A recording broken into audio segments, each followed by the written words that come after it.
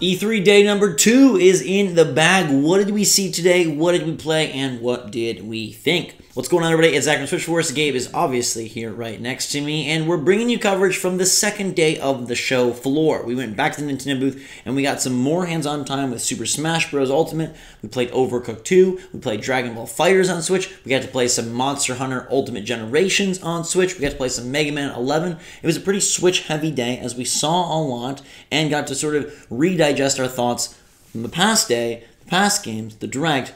And here we are, one day to go. What are our thoughts after Wednesday? Where do you think we should start here? Because we did a lot. Let's go with my personal pick, Overcooked 2. I love that game. They have added new recipes and new foods. And even though it sounds like a simple addition, it means the world. Because before we were just making burgers and soups, and I'm so done with burgers and soups. Remember, all I can cook is what's in Overcooked. So now they've added pancakes, sushi, and we got to play some early levels, 1-2 and 1-4, as well as 3-2. 3-2 had teleporters and dissolving staircases. Me and Jake were having a heck of a time. Yeah, I saw you and Jake have a little bit of trouble with that one. It was a tough stage. Yeah, the teleporter thing kind of threw me for a loop. I'm like, what is happening? Because, I don't play Overcooked as often as you guys, or I just haven't spent enough time, but it still looks so fun. I wanted to get my hands on it. It seems like it's a worthy sequel, and honestly, I just want to find someone to play because I don't have a brother to play games the way you do. I mean, I do, but he doesn't play games. I need to find an Overcooked partner so I can get in on this fun. You got 2 months. August is right around the corner, and luckily that one's coming out pretty soon. The pre-orders are up right now. Physically, it's $40. I don't know if it'll be a little bit cheaper digitally. That's sort of how it worked with Overcooked 1. But it's traditional Overcooked with new twists, new tweaks, many more recipes, and they do such a good job of finding ways to make it obnoxiously challenging, but in the best way, right? It's they'll consciously put the knife blocks, the chopping blocks over here just out of reach. Yeah. And you're like, gosh, level designer, what are you doing? Why did you put that there? But then it creates these crazy antics, these chaotic scenarios, and me and Jake, we were already bickering. Yeah, it's almost like they did it on purpose. But that's what they want. That's where the fun comes. You're like, no, grab the freaking steak. No, what do you mean you didn't chop the lettuce? Yeah. I don't know. There's a certain joy because once you've done it, it's all high fives. It's all happiness. Yeah. It's the best. So we played that. I guess we'll touch Smash Ultimate. So today we found out that the game is being called a brand new game. They are saying it's being built from the ground up. They talked about their view of Smash Brothers, not really as sequels. So I guess, yeah, it's built from the ground up. We'll go with that. I think that's sort of a good, fair way to put it. Yeah, even in the video that we posted, people are going to believe what they're going to believe. They're going to say what they're going to say. Nintendo's stance is pretty clear. Hey, we are doing a lot here. And it's a fighting game, right? Fighting games are by nature iterative. The way I likened it was like Street Fighter, right? A Street Fighter game where Ryu isn't having his moveset like a Hadouken, a Shoryuken. He's going to be doing his moveset because that's his moveset. And yeah, it'll look visually different. And this one maybe looks a little similar to the Wii U version, I guess, but there's still a lot of changes and the stages that are being updated. Every character. I'm happy with it. I'm that ship is sailed on me. I'm not bothered. Guess to me the big thing is the sort of the way that they structure the game in terms of modes and how that all works. Yeah, that did change from iteration to iteration. As far as we know, it's not changing. It could.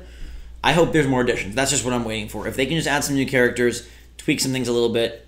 But hey, that's what they're calling it. We heard that today. And we played another couple matches. I guess Golden Ridley. Still really like him. We had an Inkling Brawl where we had 3 different Inklings. Yeah. All just spraying ink of different colors. It got a little chaotic and crazy. You were green and I was yellow. And it was a stage we're playing. I was like, wait, where am I? Because you can cover each other. And so you were covering me in green. I was covering you in yellow. I was who's yellow, who's green? That was a lot of fun.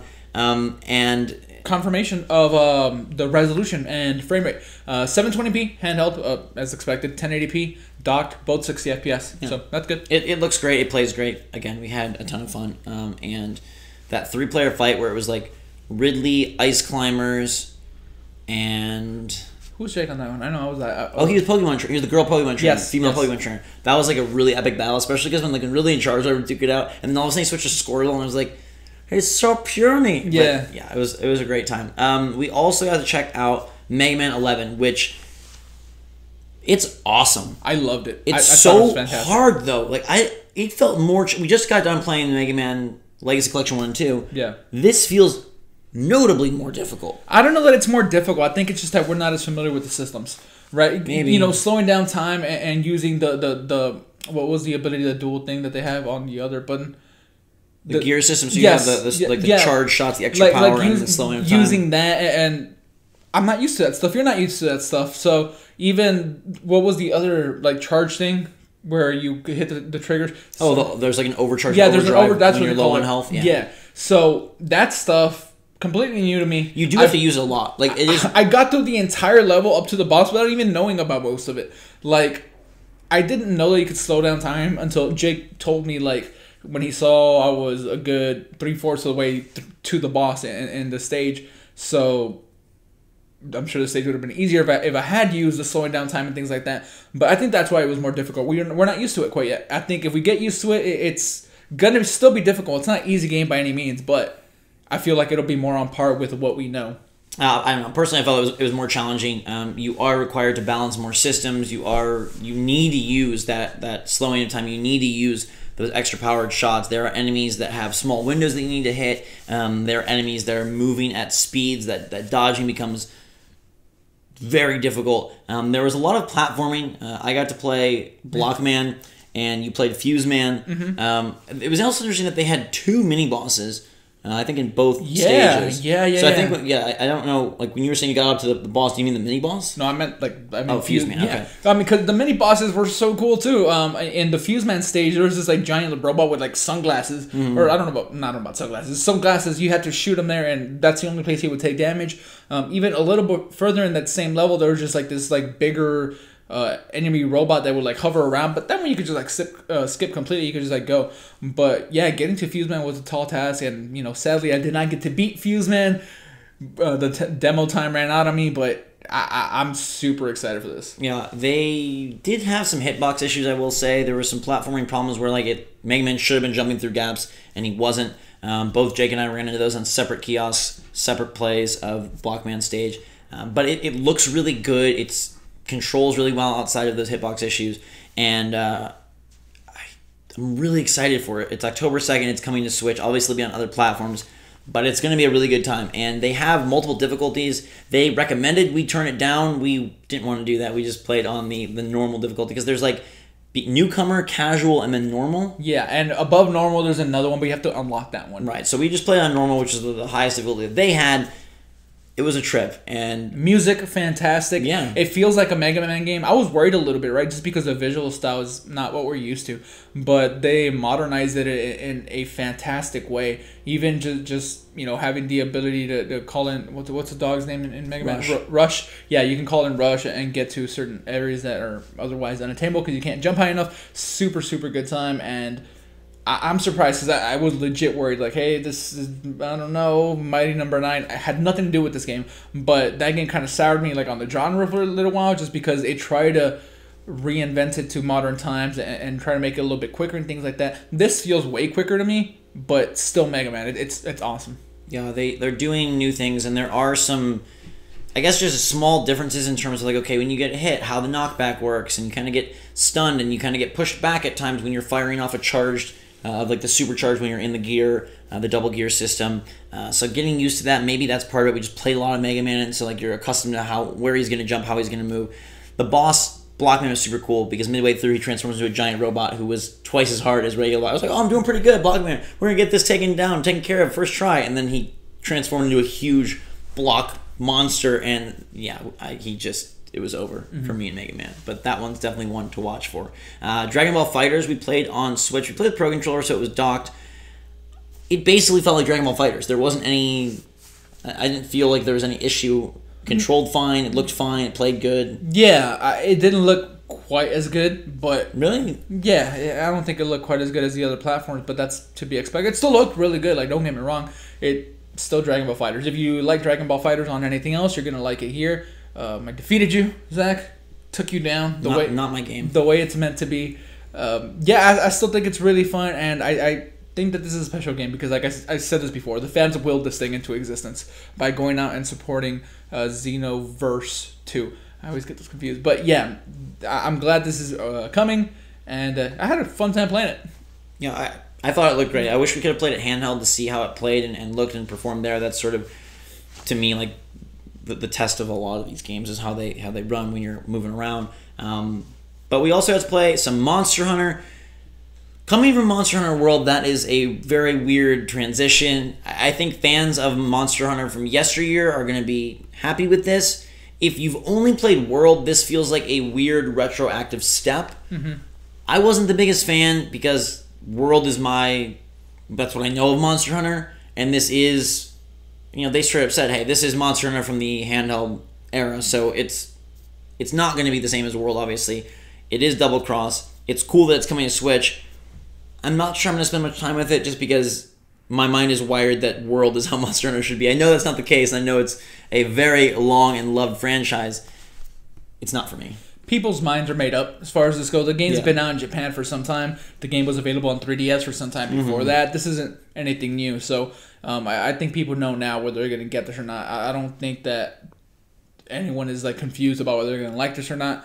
So yeah, the fact that World was like so amazing and brought in so many new people, including you and I, who never really messed with Monster Hunter very much, I think that speaks to where Monster Hunter is going, and maybe the next iteration or a future Switch exclusive iteration could do some really cool stuff. But like you said, this one probably isn't for us just because we're new to these games and we don't have the experience that everybody else does. But like I said, Double Cross being out in Japan for some time now it's being localized, and that's fantastic. So you know if you want to play it. Coming soon. Overcooked coming soon. I wish Dragonball FighterZ had a date. Mega Man October, that's not that far off. Smash. It's odd that Smash ends up being the one that is the farthest off. So yeah, we got to play quite a bit again, and it seems like people are loving Smash. We spoke to a bunch of fans, by the way. If you came up and said hi, thank you so much. It's always such a pleasure and so fun. Everyone seems to be liking Smash. We met a fan who had never played Smash before, and he was saying how like some of these characters like aren't familiar to him at all, and so it's so cool because to him it's like a brand new game. And I do wonder, for the brand new player, that has to be an awesome feeling of like, oh my gosh, all of these characters, like huge roster, so many options, so much variety. I think that's got to be just like a. Is it awesome or is it? Yeah. Is it intimidating though? Just no, because you have so many characters. But Smash is I think much more welcoming and easier to get into than like, oh gosh, I'm playing it's the latest Guilty Gear and there's 70 characters in that or whatever. That would be a different story. But here I think it's just so cool. Like, okay, you walk around, you see these games. Oh, they're in it, they're in it, they're in it, they're in it. And we got some more time at the booth to see all of the oversized weapons. Like, it made me question: is the Smash World humongous because they have gigantic Captain Falcon helmet, they have gigantic Bayonetta gun shoes, they have gigantic. The Golden Hammer is absolutely massive. And Mario's hat is like as wide as us. Donkey Kong's tie is the size of me. Right? Oh yeah, that. Super freaking cool, super fun. It's a limited show in terms of what Nintendo Switch has. I think that's fair to say, just in terms of pure quantity. Everything we played, though, is really good. And one thing I read that was a really great point is that Nintendo has done this for some time now, where they show a limited number of titles, but they regularly update and they regularly keep fans informed via directs and via presentations. But when they do show, the games are so polished. They are so ready to go. We had experience this week at other publishers, other games that are running rugged, are not up to par yet. And there's nothing wrong with showing something early, but Nintendo's methodology of making sure it's good to go and then discussing. They talked about with Metroid Prime 4 that they don't want to show something if it's not ready. Yoshi getting pushed, they don't want to put that out if they don't feel that it's ready. Obviously, whatever Retro's working on, not ready. Yeah. So it's a bummer from the standpoint of like, hey, we really want more. I would have fully expected there to be more on the floor, more titles. Mario Party's the weird omission, right? Because it's coming this year, so Smash is playable. That's December. Mario Party's before then. And maybe it's even like a messaging thing of how they want to very like manage this in terms of they don't want to detract. If they've got like this huge thing about bringing all these characters into Smash. So like then a bunch of ads from Mario Party. Maybe they feel it's distracting. I don't know, but I guess it's more to say they have a plan, and at least their plan delivers 9.9 times out of 10 very quality titles. Like I think we know that they're all going to be good, and so it's a bummer that we didn't get a Pikmin. Yoshi's MIA, Metroid MIA, but when they do come out, and similarly with Fire Emblem Three Houses, I wish we had more on that. Very few details. I wish there was more because I want to know a lot about that game. There is quite a buzz around Daemon X Machina. I've seen a lot of love for that from like sort of a fan perspective, a social media perspective. Would like to play that as well, but it's not here. So tomorrow we have a few more things that we're going to check out, and obviously we'll keep you posted. We do have a lot more footage. We haven't really had a chance to talk Starlink yet. So I think we'll save that for tomorrow. Yeah. Because that one, as a teaser, impressed both of us. Me being bad at the game impressed you. That's another teaser. That was... Ooh, we'll have to talk about that one. We're going to go play the Octo expansion, and so we'll probably discuss that tomorrow as well. But let us know if you have any questions for the last day of E3. Again, everything we played has been pretty darn good, save for, I guess, Team Sonic Racing did not like that. Otherwise, Mega Man is hard as nails and super fun. Smash is still golden. What's harder, Mega Man or scaring me? They're not going to get the joke. There was a haunted house at the Capcom booth, just throwing in something a little fun. And thanks so much for watching, everybody. Hope you're on a great E3. Make sure to subscribe to stay up to date on all the latest and greatest from the Switch. We got you covered on the new games and more to come in the week ahead. Mario Tennis Aces is soon as well, so stay tuned for that. Thanks again. Have a fantastic day. Follow us on Twitter and Discord. Links in the description below. And until next time, myself and Gabe, Switch Force out.